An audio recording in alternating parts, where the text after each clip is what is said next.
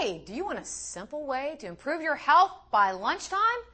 Eat your breakfast. Eat your breakfast. Breakfast really is the most important meal of the day, and I will tell you, studies show that people that regularly skip breakfast are a lot more apt to get obese and something called insulin resistance, which leads to diabetes and prediabetes, than people that eat breakfast on a regular basis.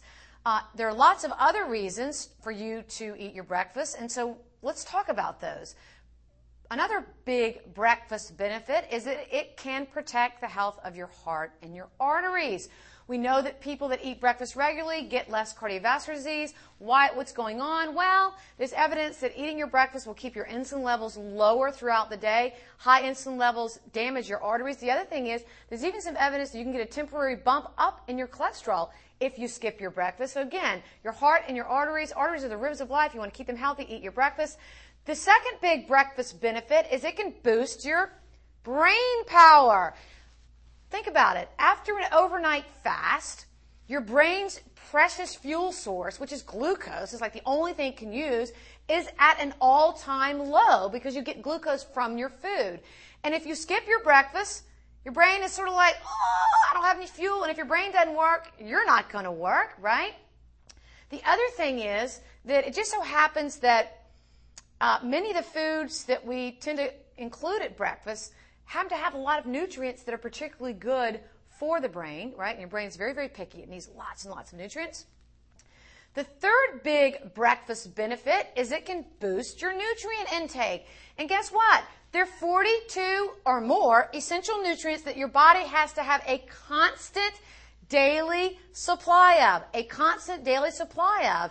And think about it. If you have missed your breakfast, if you skip your breakfast, well, you know what?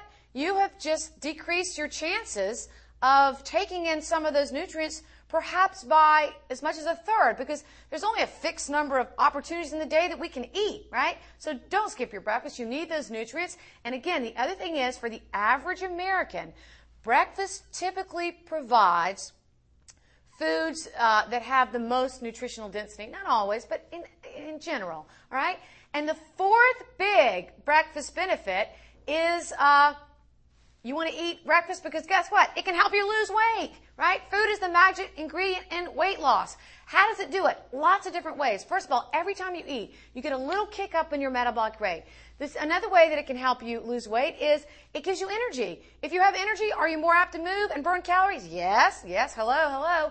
The other thing is it can help keep your insulin working a little more effectively. We see that people that skip breakfast are more predisposed to insulin resistance, and that's a bad thing because it turns your fat cells into fat magnets. The other thing about eating breakfast is studies show that people that skip breakfast tend to snack and ultimately bring in more calories throughout the rest of the day than people that take in their breakfast. So do eat your breakfast. It really is one of the most important things to do. It doesn't have to be a massive breakfast. It can be small, but do eat it because guess what? You need it to be healthy, and you are the only one that can make you healthy. So take charge of your health. For icyou, this is Dr. Ann.